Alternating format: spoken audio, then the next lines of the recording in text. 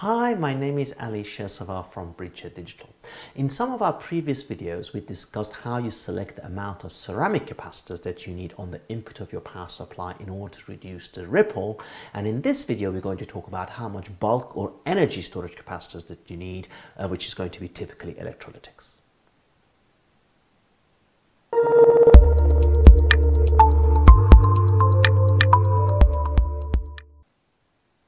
So, as we mentioned earlier, we need a certain amount of bulk or energy storage capacitors.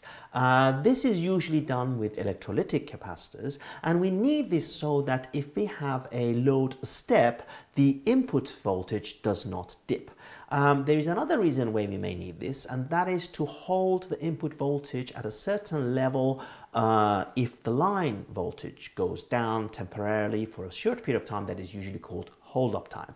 Now in this video we're going to be talking about how we size our capacitors based on a load step requirements. However, there is a very detailed presentation which you can download for free from the link below that will also show you how to do the calculations based on hold-up time. The two ways are actually quite similar, so if you follow this video, then I'm pretty sure with the aid of the presentation you can also do it again with hold-up time if that is what you need.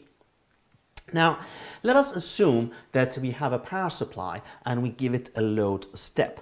The extra energy that we use when we give it a load step is going to have to come from somewhere, and that will cause a dip on the input line if we do not have enough capacitance. This is probably best explained with a worked example and how we're going to size this up. So if I go to the board, let us say for simplicity that I've got a converter, input voltage is 12 volts, output voltage is 3.3 volts, maximum output current is 2 amps. For simplicity, let us say we have an efficiency of 100%, switching frequency of 200 kilohertz, which will give me a period of 5 microseconds. Now, let us say that right now I'm only drawing 1 amp out of the 2 amps, and at a certain point in time I'm going to give it a load step of 50%. So initially my current I out is 1 amps, and then I'm going to give it a 50% load step, so my output current is going to go to 2 amps. Therefore, the extra amount of current that I'm going to need is going to be an extra 1 amps. Now, we know from school day physics that the energy is your power times time, and power would be volts times amps times the time. Volts in our case is 3.3 volts. The amount of extra energy that we need is this extra amp that we're going to take, so that will be 1 amps, and we're going to allow a certain amount of time for the input voltage to dip and recover. You may have this specified somewhere, but failing that, take a reasonable number. Let us say that we don't want the voltage to dip more than 10 switching cycles. So if one switching cycle is 5 microseconds, 10 switching cycles, T would be 50 microseconds. There is no hard or fast rule as to what this time should be. It is something that is either specified or you have to find a reasonable number based on your own specification. Let's say that 50 microseconds is a suitable value, and you end up with 3.3 volts times 1 amp times 50 microseconds, which I've worked out in advance is going to be around 165 microjoules. And that is the amount of extra energy that I'm going to need if I give a load step of 1 amp to this power supply. This equation you can find in high school physics books. Now, this is the amount of energy that I need. I also know from school level physics that the energy stored in the capacitor is going to be half times CV squared. So you can see where we are going with this. Initially, I have, this is now the input, because this is the input capacitor I'm concerned with. Initially, I have 12 volts. the amount of energy that is stored is half times the capacitors that I'm going to buy times 12 volts squared. Now, how much am I going to allow it to dip by? So I'm already saying that I'm only going to allow it to dip for around 50 microseconds, right? And I need to find the reasonable voltage that this is going to be allowed to dip by. Again, that really depends very much on your specifications. Let us say that I don't want this to dip by more than 5% of the rail. So 5% of 12 volts for me is 600 millivolts. Therefore, 12 minus 600 millivolts is going to be 11.4 volts. So I start with the energy of half CV squared, where V is 12, right? And then I'll have another half CV squared, well, V is, let me change the color so that we can see a little bit better. So this is 12 volts. I'm going to allow it to fall down by only 5% of 12, which makes it 11.6 volts. And we know that this is the amount of energy that we need to store that we calculated earlier on. So that is going to be equal to 165 microjoules. You know this, you know this, you know this, you know this, you know this. This is the same. You can calculate the C. And therefore we can calculate how much capacitance we need. Now, please note that this amount, for simplicity, let us say, is going to be 20 microfarads. Please note that electrolytic capacitors come with 20% plus or minus tolerance, so you're going to have to buy it 20% bigger than what you calculated, just in case you get the minus 20%. And on top of it, the voltage rating will have to be above 12 volts plus some. So you would be buying 16 or 25 volt capacitor. But we are not done yet, because we still have to work out the ripple current and make sure that we don't violate the ripple current rating of the capacitor. The manufacturers provide us with a ripple current rating which we must not violate. What they mean by the ripple current is that if you have got a capacitor, let's put some ESR, that is the parasitic equivalent series resistance, right? And there's some current is going to go through here. The ripple current rating is specified in AC RMS. So what they mean is that if you've got a current, the DC component is not going to go through here. What you need is the RMS of the AC component of that.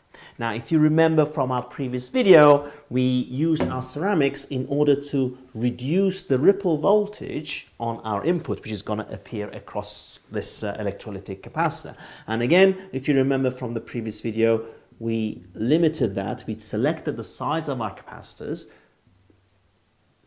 to be 100 millivolts. So delta V in peak to peak was 100 millivolts.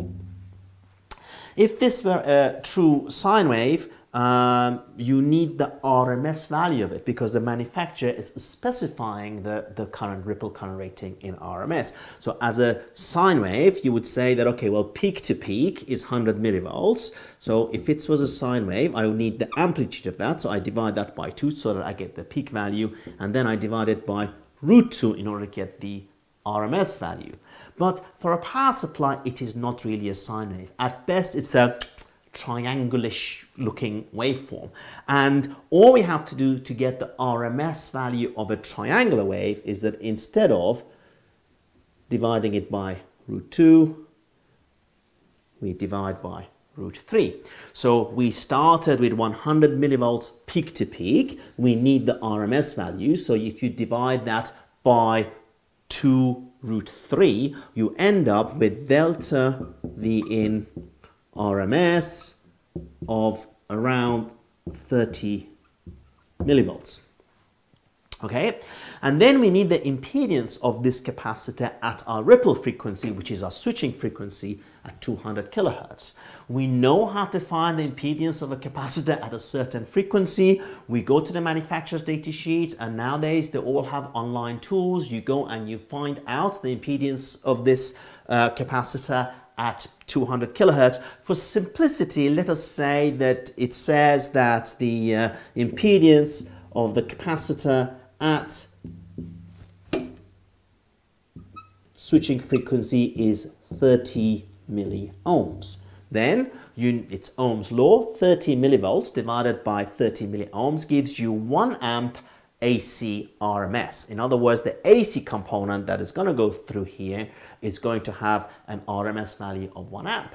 Then you go back to the manufacturer data sheet and you make sure that the capacitor that you're buying has got an RMS value larger than 1 amps. It becomes a little bit of an iterative process because you look at a capacitor, you calculate, you need its impedance, you go and calculate the ripple current, you make sure that you're not going to violate it. If you do, you go to the next one and you go back and forth a few times until you find the correct value of the ripple current. So we found our capacitance, let's say for simplicity around 20 microfarads. We found the rated voltage, so you add some tolerance on top of that, minimum 20% plus some more to be on the safe side.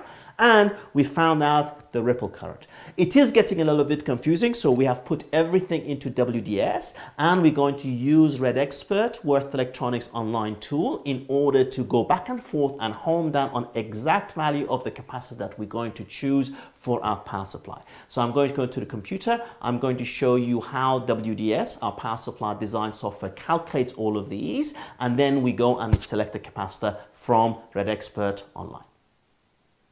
Okay, so we are now going to show exactly how we go about selecting our capacitors down to the component part number.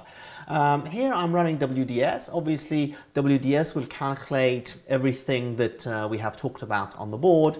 Let us design a buck converter. I'm not going to change these settings. We're going to stick with a default value. I'm going to have a nominal voltage of 12 volts in, 3.3 volts out with 2 amps. But if you remember, I was going to give it a 50% load step from 1 amp to 2 amps. So we go here to the input capacitor. If you click on that, the first thing that we have to do is we are going to select our ceramics. We have covered that in a different video. I'm going to set that to 0.85%, how much ripple I'm going to allow, and that gives me around 100 millivolts. Based on that, WDS calculates to about 22 microfarads. And as we discussed in the previous video, we're going to have to increase that quite a bit because of the DC bias loss. Let us say that we're going to put 33 microfarads in for simplicity. And then here WDS allows you to calculate the size of your capacitor based on hold up time. Now we haven't covered that in this video, but we give full details of how you do it in the presentation that you can download for free from the link in the description. What we have discussed is load transient. So at the moment, the default is 1% of the nominal input voltage. Let's make that 5%, and that gives me 600 millivolts dip. So I'm allowing the input voltage to dip by 600 millivolts. I'm going to size my electrolytic or bulk capacitors accordingly. Then a load step of 50% again gives me going from 1 amp to 2 amps. And how long am I going to allow my voltage to dip? For 50 microseconds. Let us keep these as they are, but you can change them, of course, if you can. Based on that, WDS has calculated 23.5 microfarads worth of capacitance, and is using exactly the same equation that we presented earlier on.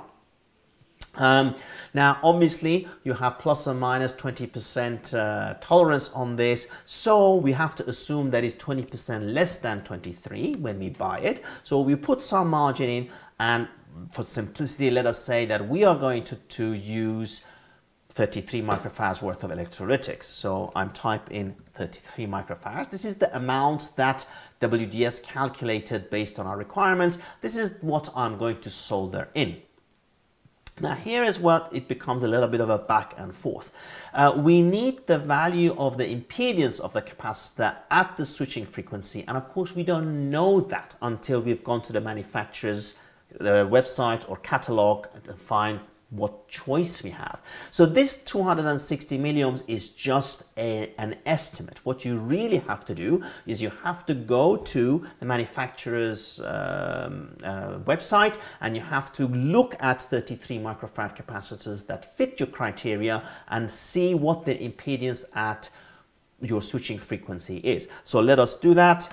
We are going to go to REDEXPERT, that is from Worth Electronics, and here I'm going to select capacitors, and within that I'm going to select aluminium, electrolytic and polymer capacitors. You can see here that you've got, at the moment, with no filtering whatsoever, over 2,000 capacitors. Obviously we're not going to choose out of the 2,000, we have to narrow the field down a little. So you can go here to the capacitance value, and we know that we want to buy 33 microfarads, so you filter that down to 33 microfarads, and immediately your choice falls down to around 100 out of 2,000. Let us also narrow it down by the voltage. We don't need a 450 volt capacitor. Let us narrow it down to only the 16 volt capacitors, and now you have got a choice of 11. For power supplies, we typically prefer to have 105 degrees as temperature as opposed to 85. So let me go for 105, and that gives me a choice of 7. And then let us narrow it down by through a surface mount only, and I've ended up with a choice of 4. Out of these 4, one of them is aluminium polymer. That will be much better performance, much lower ESR, and therefore much higher ripple current rating. You can see that this is much higher. However, it will be more expensive. So let us for now exclude that unless we absolutely have to, and we are ending up with a choice of 3 aluminium electrolytics.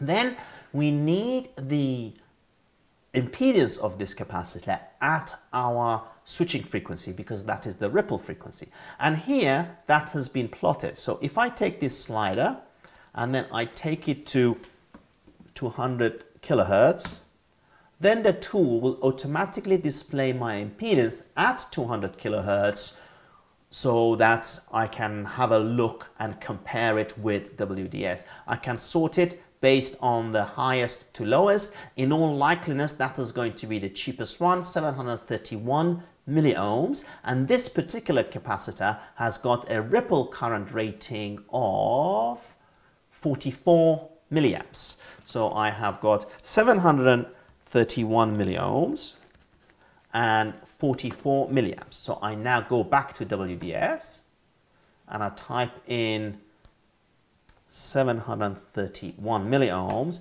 and WDS calculates my maximum ripple current RMS of 28 milliamps, and of course this has got 44. It is well within the specification, so this first one will actually be a good choice.